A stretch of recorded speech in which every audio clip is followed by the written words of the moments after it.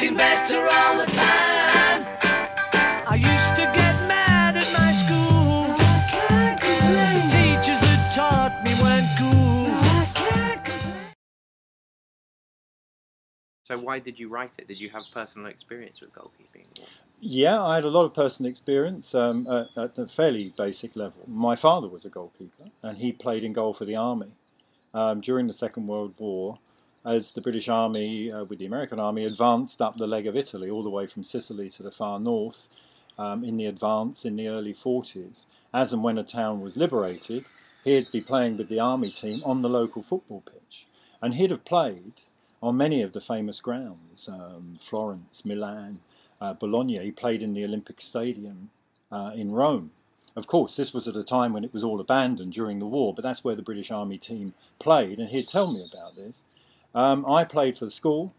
Nobody volunteered to be a goalkeeper. I got in the school team by volunteering. Then I found I could do it reasonably well, and eventually got a trial for Leyton Orient and played in their boys' team for about 2 to 3 seasons.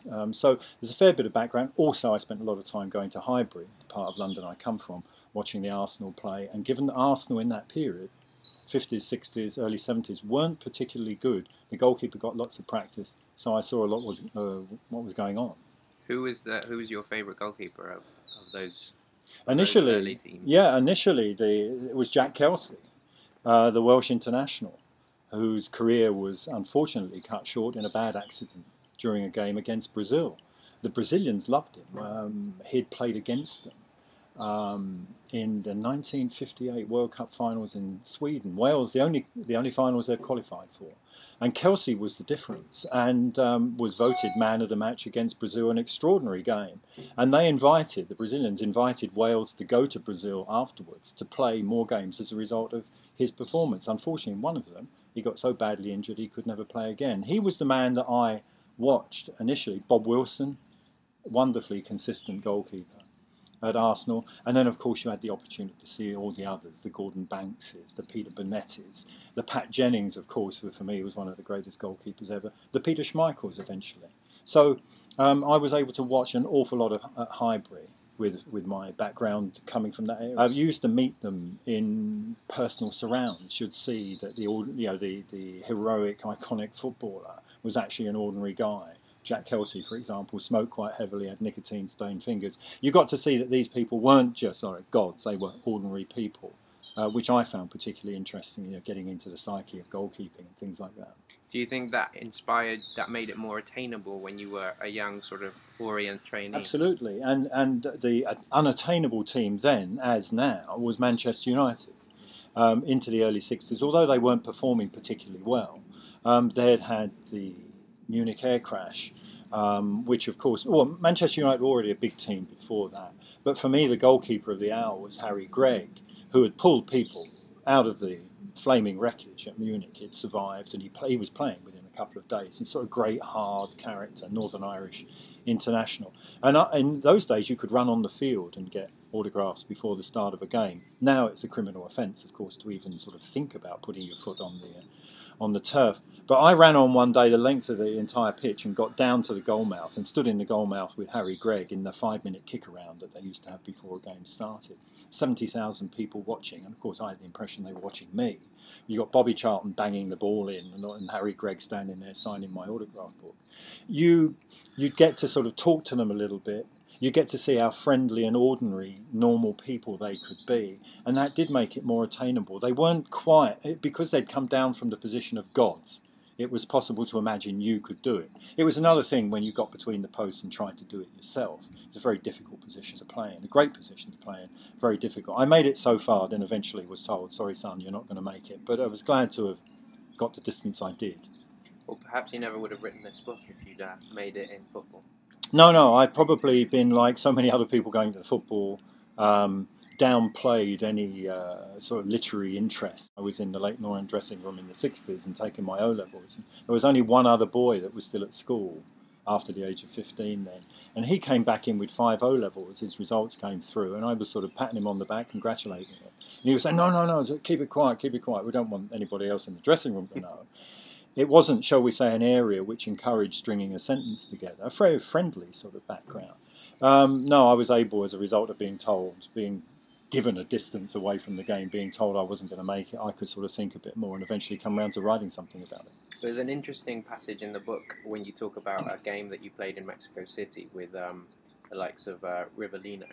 Do you want to just talk a little bit about that, you know, in terms of meeting your gods and playing with, you know, that was kind of an extraordinary. Yeah, it was extraordinary. It was during I was working for I was based in Mexico as a correspondent for The Guardian and the BBC, and with the World Cup coming, and during the World Cup, the BBC they always send loads of people out from London to do the work. There wasn't much work that I was going to be able to do, and I was meant to know something about Mexico. Which seemed a bit of a waste of me not being doing anything for the BBC. The ITV signed me up and allowed me to cross over during the period of the World Cup from the BBC to ITV. Well, halfway through the competition, the Brazilians had the sense that they were going to win that one in 1986. Well, they always think they're going to win anyway, and they always had more journalists than anybody else. It seems half of Brazil was a journalist, and half of them turned up to watch the finals, and they staged a rest of the world versus Brazil media match. I didn't think it was going to be serious because somebody, when the list came round of who wanted to play, somebody had signed the name Lev Yashin, and Lev, I think, was in the advanced stages of life back home in Moscow, and I think it had a leg amputated. So it seemed an unserious game to me. As it was, I signed up with one or two other people for the rest of the world, and when we got to the pitch, it was a large stadium in Mexico City.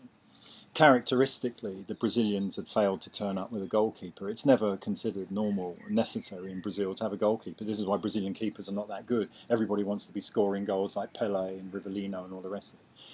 So I was shoved into playing for Brazil. In the dressing room, though, I'd been changing into my boots with the likes of Puskás, the old Hungarian maestro, who, for me, was my father and that generation, remembering how Hungary had beaten England, the first foreign team to beat England at Wembley. The idea of being in the same area as Puskás was incredible. He was an old man by this time, but he was changing into his gear. Anyway, I went out on the pitch and was playing for Brazil, and was told by the manager, who was Pelé's PR man. Pelé had failed to turn up. He had another PR commitment somewhere else.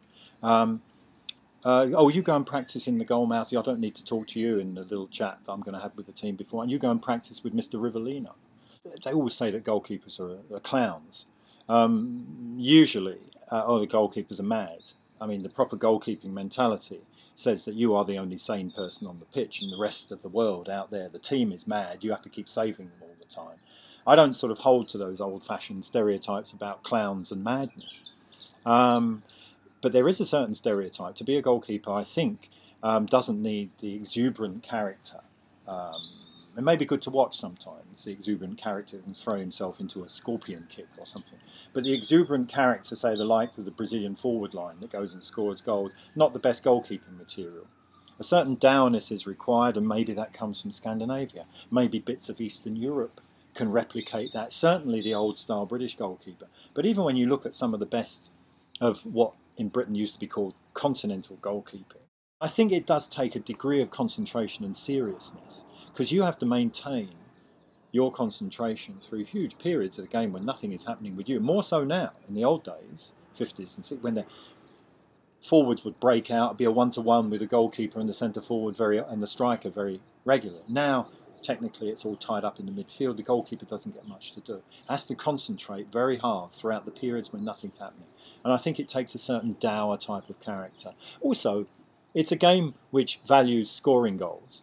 You're the only one. Well, the defence can go and score goals, but they're there to stop goals, but they go and score goals. The goalkeeper is the only one on the pitch who's there to defy everybody else. It's almost against the complete grain of the game. I think it takes a certain bloody mindedness to want to be in that position.